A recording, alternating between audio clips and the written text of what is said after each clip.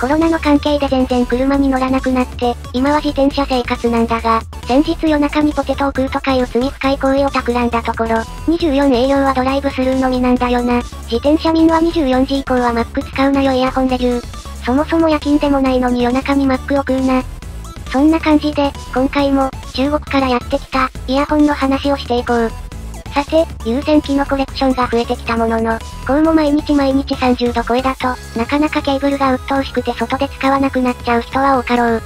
かといって、既存の完全無線化キットは、その値段を出すと一発の TWS が買えちゃう。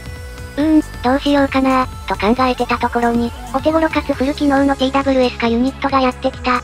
個人的には、KZ のイヤホンは、最初から TWS イヤホンで発売するよりも、TWS ユニットにお気に入りのイヤホンを組み合わせるのが、好みの音にしやすいので、ずっと待ってた仕様だな。今回紹介するのは、KZ の AZ9。簡単に充電できる、充電ケースに加え、見た目でもライバルを引き離す、KZ 初の、自社イヤホンを完全無線イヤホン化する、TWS ユニットだ。このタイプの商品の定番として挙げたいのは、接続するための端子を交換できる、TRN の BT20S Pro。ケースに放り込んで充電できたり、TWS と同じ土俵で戦える1台なんだが、お値段の方が9000円くらいからのスタートだったので、わかってる人にしか普及しなかった。AZ9 は、まさかの2000円台で購入できる、非常に安価な TWS ユニットで、なおかつ、TWS 運用でなくしても辛くない価格の、KZ 製の TWS と組み合わせるのにベストな1台だ。とはいえ、価格差があるので、もちろんこちらの方が不利なポイントもある。AZ9 は SBC 及び AAC に対応。ぶっちゃけ、完全無線化した状態のイヤホンは、アンプがちっちゃかったり不利な条件がもろもろ多いので、高音質コーデックを考える前にトータル性能の方を重視したいところだが、SBC で接続しても、そこは問題なく感じたな。遅延に関しても、SBC の中ではそんなに感じない方なので、ここで絶対的に BT20S Pro の方が実用性が良い、とはならない。むしろ、ケースの出来に関しては、AZ9 の方が素晴らしいな。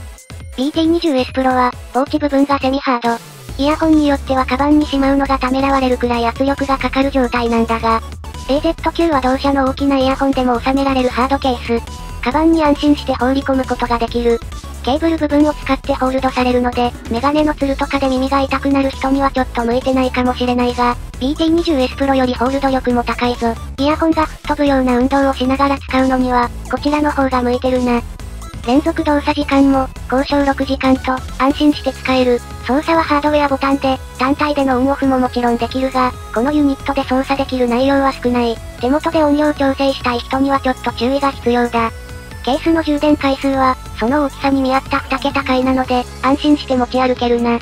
それから、発売から少し時間を置いて、現在主流の ZSN プロクや ZAX、ZSX に ZAS などが採用しているタイプ C 端子のイヤホンに加え、ZS 特や過去のモデルが採用していたタイプ B 端子もラインナップに加わった。自分が取り付けたい KZ 製のイヤホンを見て、端子が出っ張ってたらタイプ C だ。別の会社だと、独自形状や TFZ 型と呼ばれるタイプもあるので、このケーブルは使えないぞ。タイプ B も KZ 専用の形状なので、他社の商品と組み合わせることは考えてないな。ただし、ライバルの TFZ は、最近のモデルはトイペ C を採用している。それでも、TAH など、MMCX と呼ばれる、これとは違う形のものも存在するので、基本的にはわからない場合はスルーするのがよろしかろう。使ってみた感じ、マルチドライバでも KZ のものなら無理なく鳴らせる。もともと、あまり環境を選ばないのが KZ 製イヤホンの強みなので、Bluetooth 環境に組み合わせるのには向いてるんだよな。待機中にホワイトノイズが乗ったりするのは、Bluetooth チップの仕様だ。このサーッというノイズが乗らない機種は、しっかり頑張ってそこら辺を設計した機種なので、明日から感謝するように。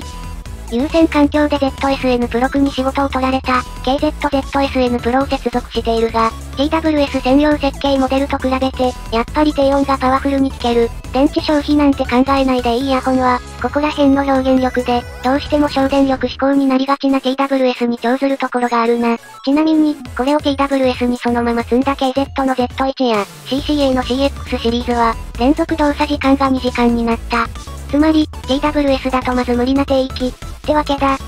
と、ここまでだと、KZ の手持ちイヤホンが完全無線イヤホンに変身する、魔法のツールなんだが、もちろん、左右分離型になったということはメリットだけではない。AZ9、いまいち接続強度は強くない。それも、田舎の国道沿いを、発信源のスマホをポケットに放り込んで歩くと、左右の途切れが発生するレベルだ。これが個体の問題なのか、それとも、使っているスマホとの相性なのかは切り分けできないが、Bluetooth 5.1 世代の TWS としては、かなり不安定な印象を感じたな。こういうところは、TRN-T300 や、先日レビューしたサウンドピーツなどにちょっと譲るところはあると思う。というか、KZ の歴代無線化ケーブル、どれもこれもアンテナがいまいち弱いんだよな。これを解消するには、ネックバンド型の TRN-BT3S なんかがおすすめだ。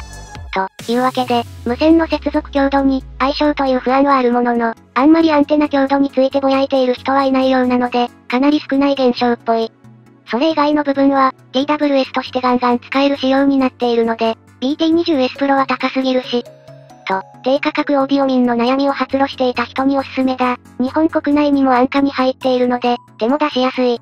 端子だけは間違えないようにな、全部タイプ B のままでよかったのに。と、こんな感じだな。僕は相性問題に当たっちゃったが、それでも机で使う分には何の不満もなく使える。特に、PC で作業をしている時に、机からケーブルが生えていないと、ちょっとしたストレッチ、資料を取りに立ち上がる時、そんな時の便利さは TWS を使ったことのある人なら、痛切に理解しているはずだ。現状最安の TWS 化ユニットとしては、かなり頑張っていると思うので、ぜひとも検討してみてくれ。そんな感じで今回はここまで、ようやくサンプルの山が崩れきった。